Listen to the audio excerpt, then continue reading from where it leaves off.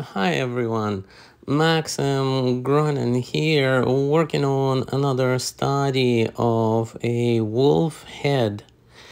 It's on a small piece of masonite, so it's a small panel, acrylics, and it's a lot of fun just getting to understand the form of the animal's head. What are the proportions of the wolf's portrait? How do ears, eyes, nose, width, length of everything match up? And so I am just getting understanding, studying around the appearance and the character and the particularities of this animal. I'm looking for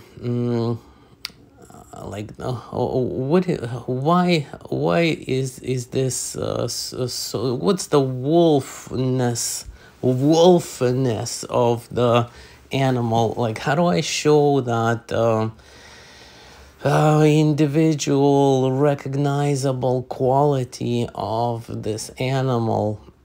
And so I'm really liking like kind of the elongating of the nose and the front of the face, and I'm liking how there are kind of shapes, triangular shapes on the forehead, and how the eyes have like almost like sunglasses or some kind of straight or geometric type of line and form in them.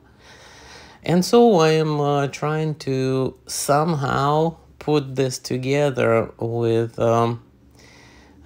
masses of dark, mid-tone, light, a little bit of color, and going from really general information, progressively zooming onto smallest of details to some degree to create a study. And thanks for watching this video, and I will see you soon.